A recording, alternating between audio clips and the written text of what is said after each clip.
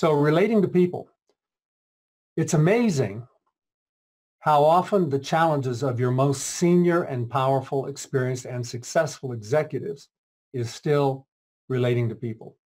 The highly successful, high-achieving leaders, their biggest issue is always how they come across with other people. And so they produce achievement, but they also produce a trail of people who want to leave, people who are not achieving around them. And so this is one of those edges of learning and development that can go on for a lifetime. There's no end to how well we can bring forth the best from other people by bringing forth our best. But we have to know what our best is and how to deal with all the challenges that come along with that journey.